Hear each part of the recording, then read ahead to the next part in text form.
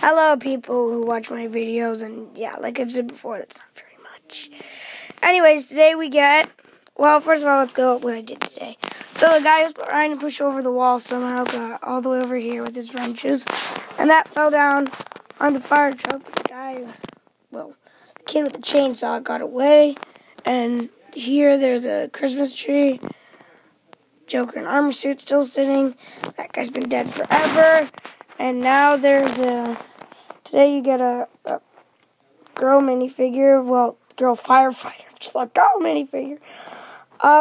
Weird thing is that why doesn't she wear a hat? Does she not need safety? Do they not care if she dies? Or maybe just so you can tell easily it's a girl. Speaking of that one that I said I couldn't tell if it was a boy or girl. Where'd it go? Yeah, that one. Yeah, it's a boy. That's a helmet, not hair. Whoops. Yeah, it has the same body as him. Well, without a sword through it. Oh, and she comes with the walkie-talkie.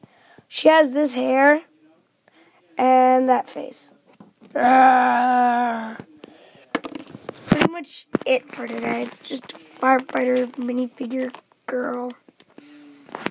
Here's firefighter minifigure boy. He's dead. Mechanic engineer dude who's there and he fell over. You know, kid with the chainsaw dude. Joker in armor suit who did not come with this. So basically all the minifigures, well, like I said, Joker did come with it. Tomorrow's day 13. Unlucky number.